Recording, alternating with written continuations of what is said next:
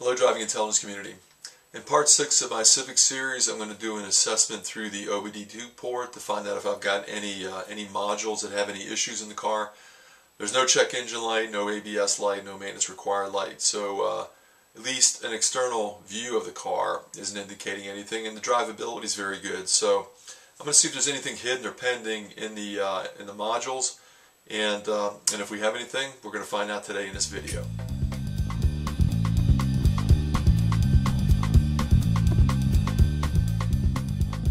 I'm using my handy blue driver. It's plugged into the OBD port, which is above the gas pedal. It's at an angle, as you can see here. So now I just need to start up the car and run diagnostics. At this point, I want to talk about two tools I use that are very critical in helping me when I'm trying to diagnose any vehicle that comes across my garage. It's the blue driver. I'll link this below. I don't sell these. I'm not affiliated with Blue Driver, but I do like the tool. And it's the phone, and these two connect to each other through Bluetooth technology. Once this thing diagnoses what's going on or runs diagnostics, it will communicate to your phone, give you a list of all the things that are wrong or potential issues. It'll also do data logging. And I actually drive around with this data logging on my F-150 all the time just so I can watch all the parameters. It's an extra set of gauges for me. But the first thing I'll do is run diagnostics, see if there's any hard or soft codes, pending codes. And after that, I'll do a test drive, and I'll look at things like fuel trim, engine load, spark advance, engine temperatures, etc. And that'll give me some indication of how the engine's running, even if there are no codes being tripped. Incidentally, with this vehicle, I ran codes, and we'll find that there is a problem with, or at least it's a soft code with the SRS system, the supplemental restraint system. And I'm going to get into that in a separate video. But that was the only code that came up. When I was running diagnostics, it shows that I've got extremely negative fuel trims, and what that means is that it's pulling fuel out of the from the fuel map. The fuel map is saying at these engine conditions, the engine needs this much fuel, but for whatever reason, the oxygen sensors and other sensors are telling the computer that there's too much fuel getting into the engine, and the computer is saying pull back, and it's pulling back an excessive amount. I need to figure out what the problem is, but I'm going to show you how I go through the diagnostics. I track the data logging and come to some conclusions about things I need to work on. I've run the complete codes, and what I'm seeing here is a problem. I've got a 41-11 no signal from driver front impact sensor. So I'm going to have to figure out where that sensor is and see if I've got a continuity issue up there or a bad sensor. This has me concerned because obviously if there's an impact at that front location, the airbags might not deploy.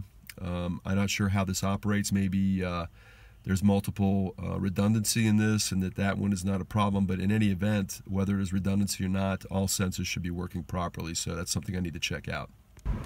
You can see that I'm running extremely negative fuel trims, and I need to determine what the problem is.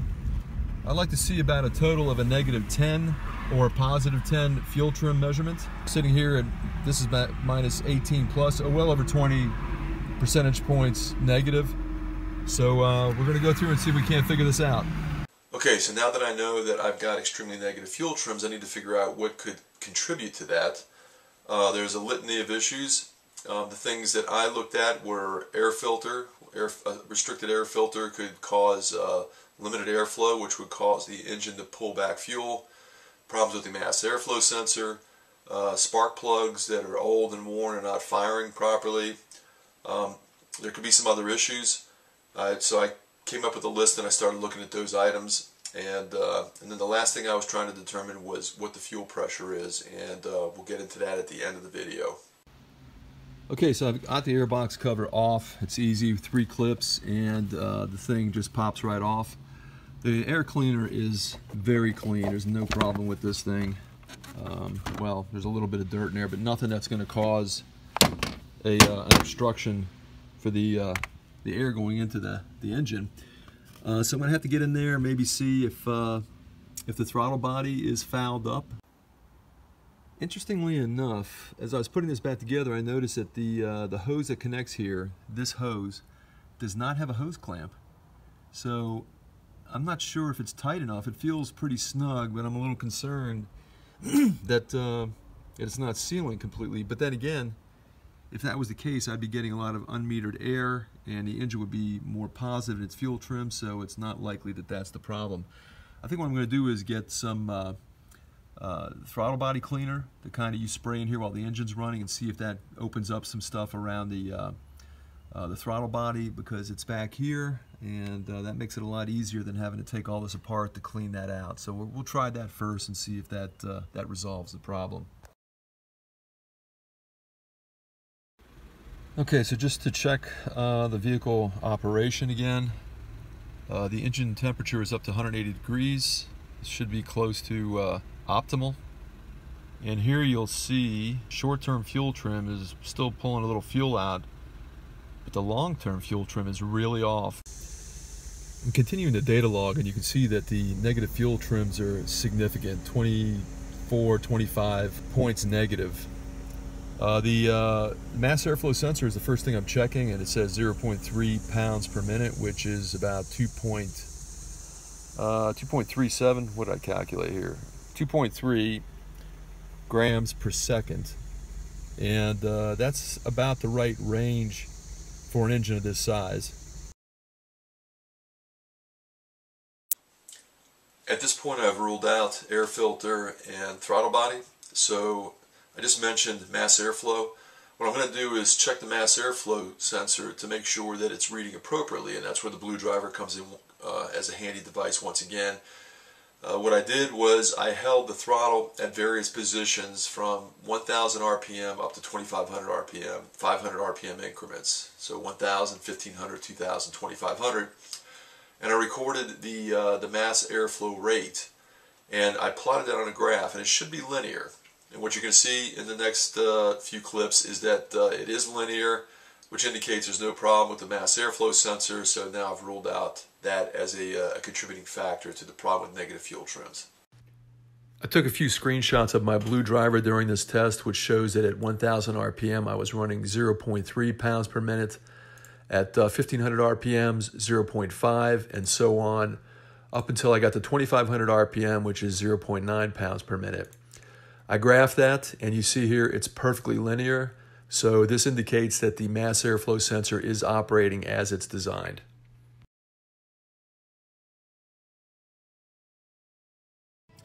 First thing I'm going to do is pull these coils, or at least one of them, and I'm going to check one of the plugs to see if the plug is degraded significantly. That might be a reason why it's not burning the fuel that it should be burning. I've got the first plug out, and the gap does look a little big. I'm going to measure it. It says it's supposed to be 0.039 to 0.043 inches. Got my gap tool out, and I'm going to check that out right now. Turns out my eyesight is not as good as I thought. That is right in the middle, or almost in the middle. 0.040 is what I got on that plug. I'll check them all. Looks like the plugs are not the problem. 156 inch-pounds is the proper torque setting for these spark plugs. I'm going to use my micro torque wrench and set it at 160. A little bit more doesn't hurt. And then we'll move on to the next phase of trying to figure out why the fuel trims are off.